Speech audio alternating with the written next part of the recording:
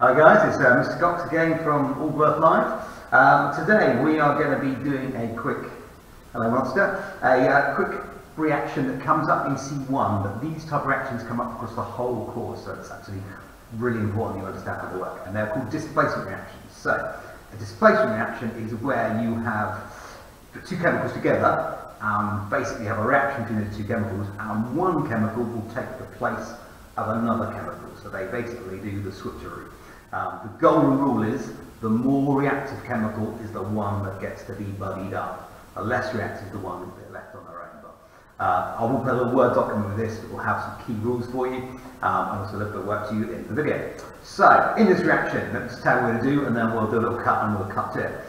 Basically, we have three salt solutions. So salt solutions, all the salt is a chemical made of two different, it's an ionic compound, two different ions. So you've got a positive ion, which is normally a metal, and a non-metal ion, and those are stuck together to make one chemical.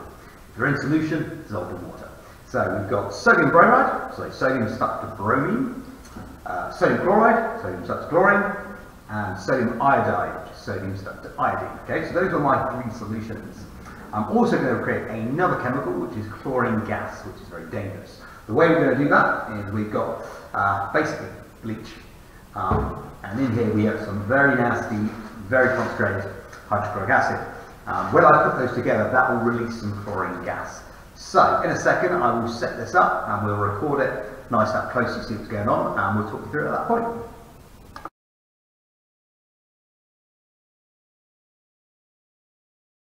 Okay, so here we have the setup for the practical. So we've got a petri dish. Effectively I've got a lid here, here's the lid, ready to go. In the middle of it there's a little watch glass, just a little bit of glass that has basically some bleach in it.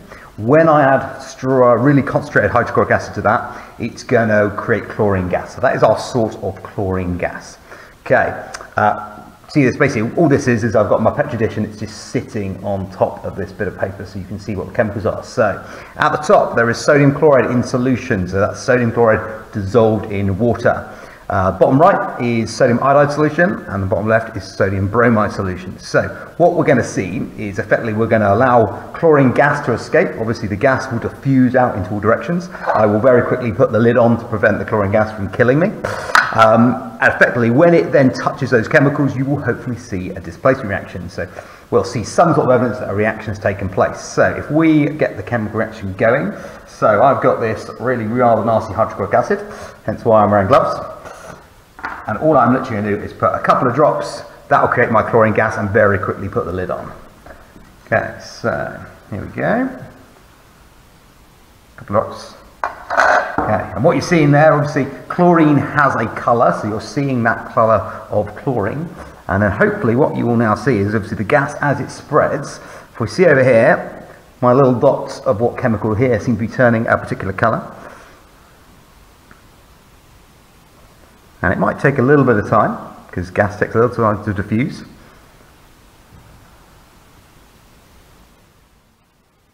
So,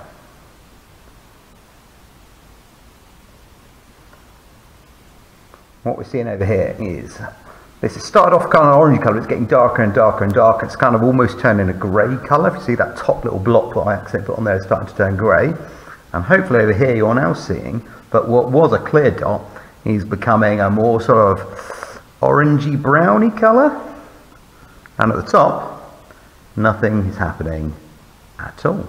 So I'll leave that just for a few seconds and then we'll pause that and we'll talk about what has actually happened in this reaction.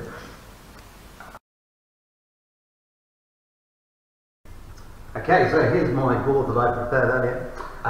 So I've got a little diagram here that kind of shows you what happens. So there's our petri dish. The chlorine gas came out in every direction, diffusing through the petri dish.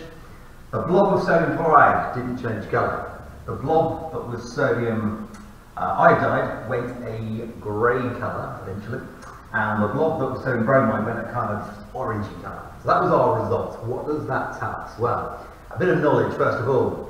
Iodine, as a separate chemical, is grey. That's why it was grey, because we were making iodine. Bromine is orange, so therefore why are we orange? Because we were making bromine.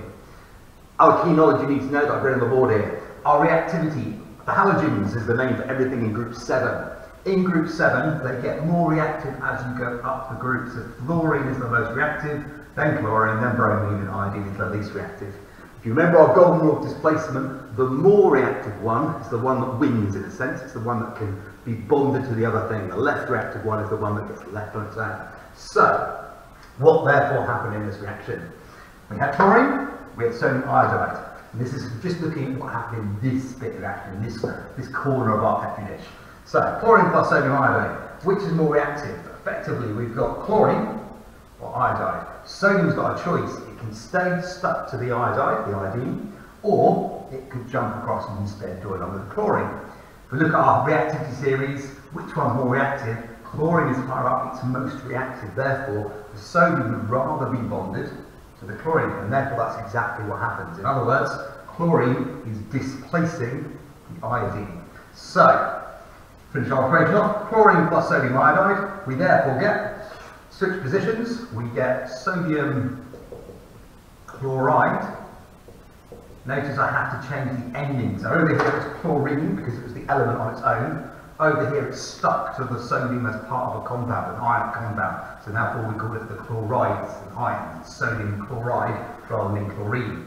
What have we then still got left over? Iodide is now our grey chemical. It's now an element on its own, so it goes back to being called iodine. And they've literally just switched over. That's all that's happened in displacement reactions. They're actually very simple. If we look at that as a chemical symbol formula, chlorine is Cl2, they go around in pairs. Sodium iodide, NaI, sodium and iodine. Sodium chloride is going to be Na stuck to just one single chlorine, so NaCl. And iodine, a bit like chlorine, likes to go around in pairs, so you get I2. And if you're therefore quite bright and you look at that, you would probably realise, oh no, something about that doesn't quite make sense. It doesn't balance yet. So if we quickly balance that, logically we've got 2 iodines over here, so there must be 2 here. Remember, the only place I can put numbers is in front of the molecule. So if I put a 2 there, that gives me 2 of my iodines. Also now gives me 2 sodiums, so logically I'm going to need a 2 there, because it gives me 2 sodiums. It also now gives me 2 chlorines, which is brilliant, because over here I need an extra chlorine, so there's 2 chlorines on this side. So that is now your balance equation for what happened in this section. Of course, what we haven't talked about is what happened over here, which perhaps you should be able to do yourself now if you follow the logic in this video.